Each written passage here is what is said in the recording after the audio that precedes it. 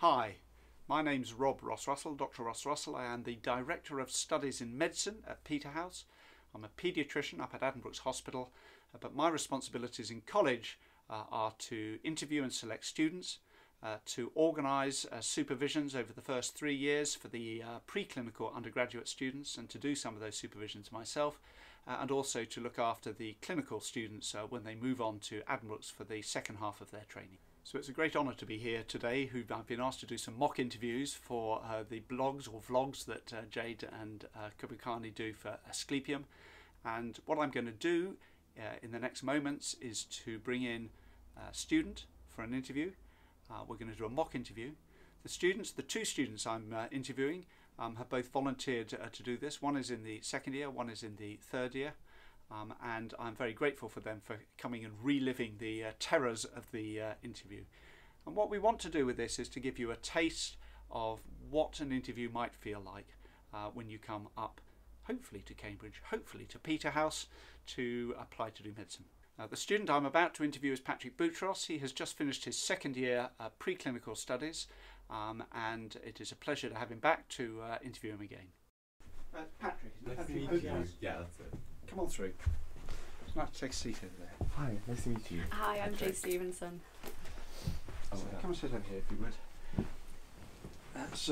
I'm Dr. Ross-Russell, Rob Ross-Russell. I'm the Director of Studies here at Peterhouse. Yeah, really nice to meet you. Nice to see you. Is this your first or your second interview? My first, actually. Your first interview. Okay. So the format is we have half an hour of your precious time, and we're going to fire some questions at you. I will start, and then Jade Stevenson will finish. And we'll have a series of questions at the end of which you'll get a chance to ask any questions you might have, but you don't need to if you don't wish to. No, great. Okay. So how did you get here today?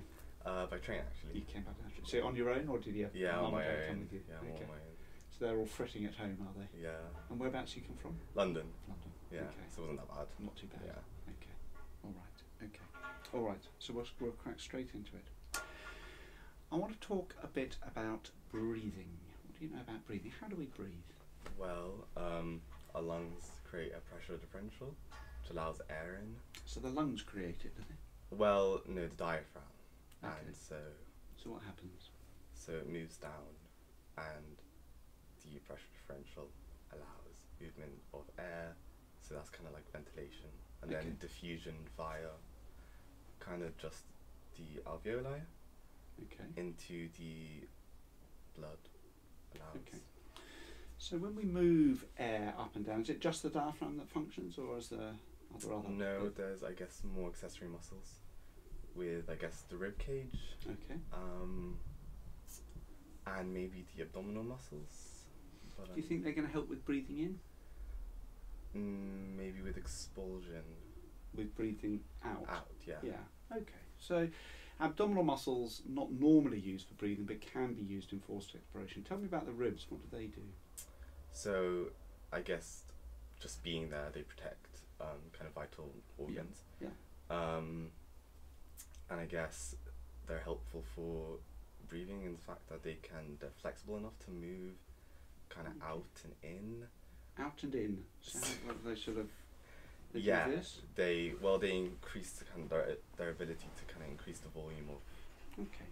Kind of chest area. So how do they move? Well. I mean, they've got muscles on them. Associated muscles, yeah. But in what manner do they move, and what direction do they move? Are they spring outwards like this? So I guess when you breathe in, they kind of just. Just what? Go out. Okay, so like that? No, well, no, I guess no, because that's not increasing the volume very much. Well, that would increase the volume, but everything would fall out the front because you don't separate at the front, do you? Does it kind of like go in like that? What, like that? No, I'm not. Well, I would assume if your diaphragm is working at the same time, it's kind of pushing it in a certain way. So it would be pushing it down.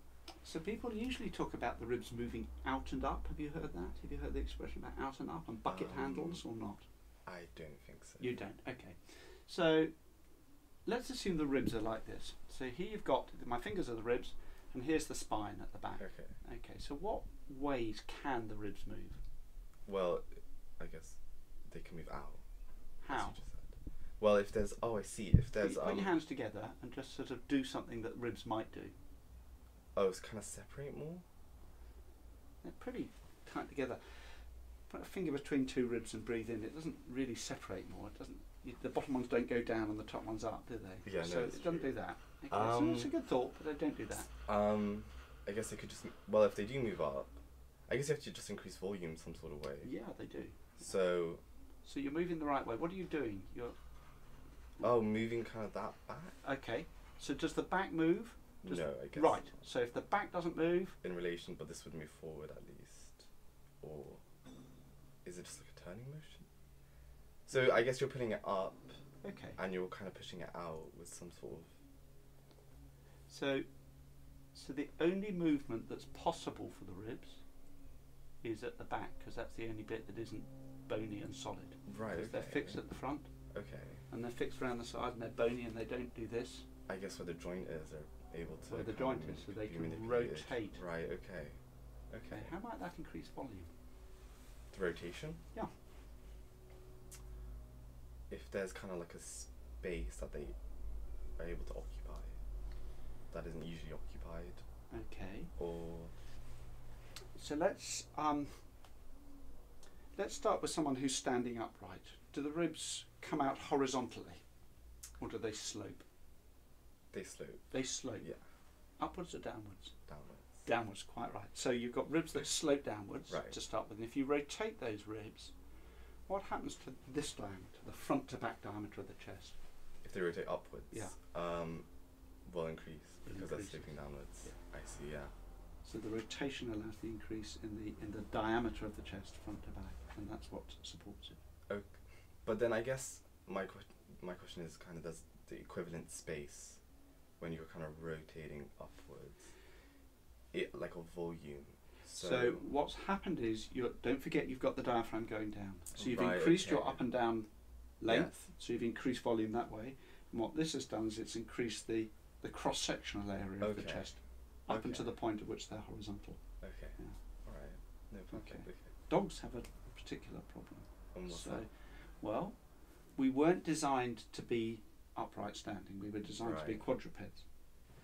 And if you're a dog or any quadruped, your ribs are going to be horizontal to your spine. Okay. So movement of the ribs isn't going to help your chest diameter. Right, yeah.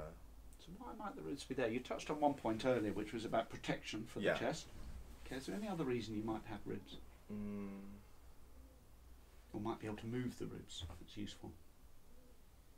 Is it to move them to kind of like more downwards to like help protect? Well, they're not going to protect the tummy, are they? The abdomen's going to go and protect it. Okay. Specifically for dogs, or well, quadrupeds do. Anyone whose ribs are already at right angles to the spine. Okay. Babies, for that matter. I guess if you just move it up with that, reduces the volume. All right. Okay. So you're dependent on what for breathing? You touched on that first. Creating a pressure differential by increasing the volume. By using the diaphragm. So how does the diaphragm pull? What does it pull against? So it's like a dome. Correct. And when it contracts, it kind of moves down, and so it increases volume that way. But at a right angle, if there's no rotation. But just stay with the diaphragm for a minute. Right. Okay. What was the question? So what's the diaphragm pull on? What's it attached to? Muscles are attached to things. So I guess it must be the ribs. Correct. In some sort of way, and I guess the spine somewhere below it to allow it to pull it down. Exactly that. It's the spine and then the lower rim of the ribs. Okay. And so the ribs are there to be pulled against. So the muscles in the rib cage hold the rib cage steady while the diaphragm does the pumping. Okay. So the purpose of the rib cage is probably more to do with stabilisation. Right, because otherwise it would be a bit. Okay, I see. Yeah. I see. Okay. Different topic. This is a fairly old book now called The Spirit Level. Okay. And this is looking at the differences in outcome in different societies. And I want you to look at this graph. So here is a graph that is the infant mortality rates. This is the number of children that die per 1,000 births. Right. Okay. It's comparing England and Wales with Sweden, and it's comparing low and high social classes and single mothers. Okay. So have a look at that for a moment, and then I just want you to make me a couple of comments on anything that you see in that you find interesting. Well, firstly, single mothers are higher than any kind of, even without just so single mothers have a higher infant mortality death, rate than any other group. Yeah. And so as you increase in social class, there's a decrease in infant mortality, which is fairly obvious. Except that Sweden doesn't seem to kind of follow that trend. Okay. In relation to England and Wales. So tell me about Sweden then. It's a nice country. Well, tell me what that data tells you about Sweden. It is a nice country, but that's not what that's... Well, there's not like a correlation that... It seems like it's more kind of like evenly distributed. More evenly distributed, yes. It fluctuates a bit. But it seems like single mothers are still the highest. Yeah. But not as kind of obviously as England and Wales. Anything else you'd say compared to England? From this graph specifically.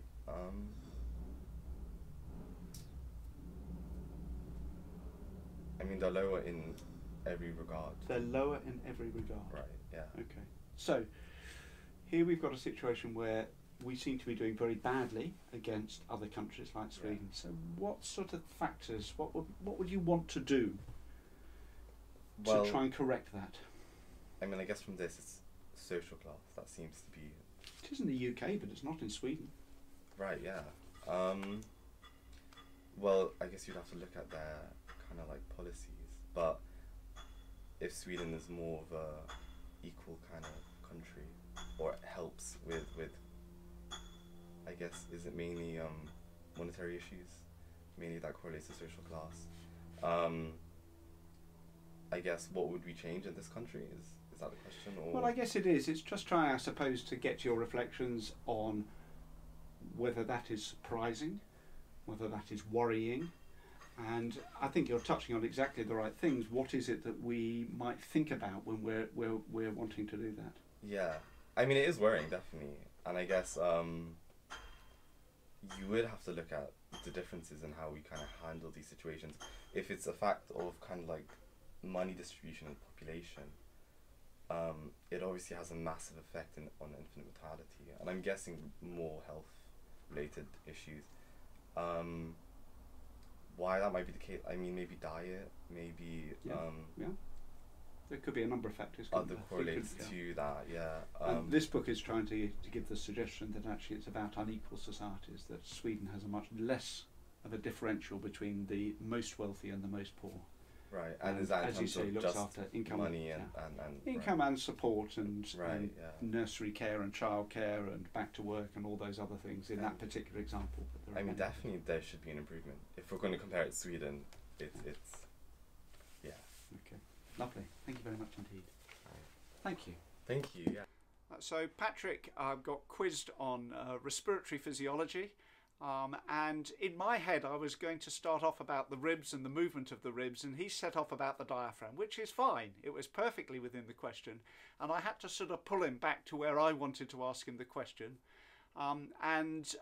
Again, he struggled with that, as many people would do. It's not surprising that he had areas of that where he found he wasn't quite sure what I was getting at, or he hadn't thought about it. He hadn't thought about how the ribs move in breathing. So he worked his way through that pretty well. I thought I gave him some clues. He tried one or two daft ideas, which is absolutely fine, and we expect that in people. And again, he got there, he kept at it, and he answered that fine in the end. In terms of the graph interpretation, good analysis. One or two things that he didn't pick up on immediately, the difference between Sweden and the UK in that particular graph, but we could use one of any. But he stayed with it, he stayed calm, he kept answering the questions, he kept referring back to it. So again, a good interview.